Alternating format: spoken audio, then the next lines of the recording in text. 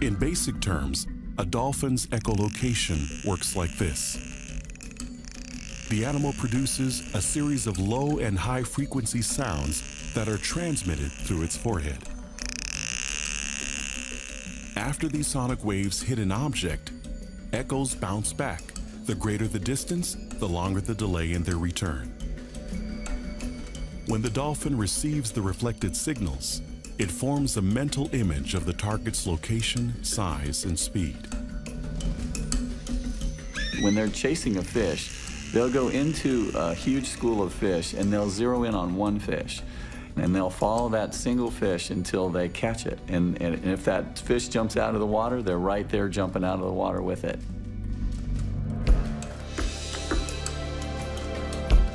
Echolocation requires several component parts, each designed for a specific function. When integrated, they form the most efficient sonar system on Earth, natural or man-made. Dolphins have no vocal cords, yet they produce a wide range of sounds. The process is pneumatically driven, controlled by the flow of air.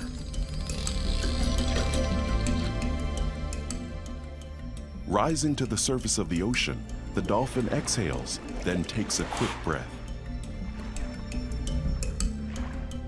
The instant the animal submerges, the blowhole shuts tightly as inhaled air rushes through the nasal passages on its way to the lungs.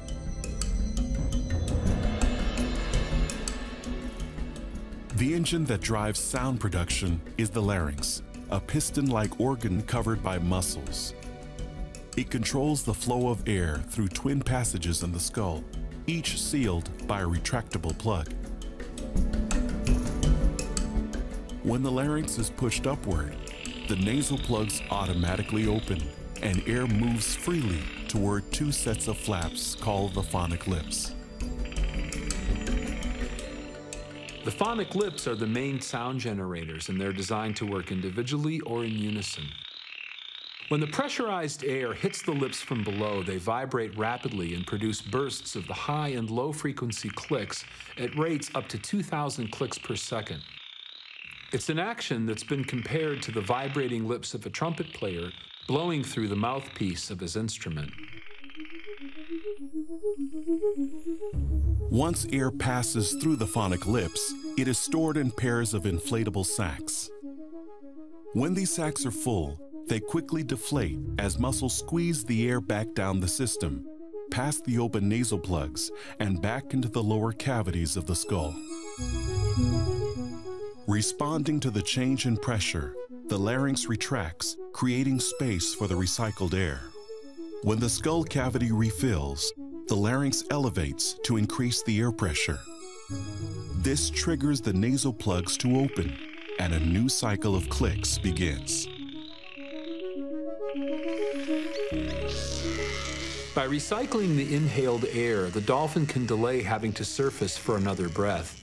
That way, it can continue to echolocate for more than 10 minutes. This entire system operates with critical balances and regulation. Every component has to work perfectly within fractions of a second.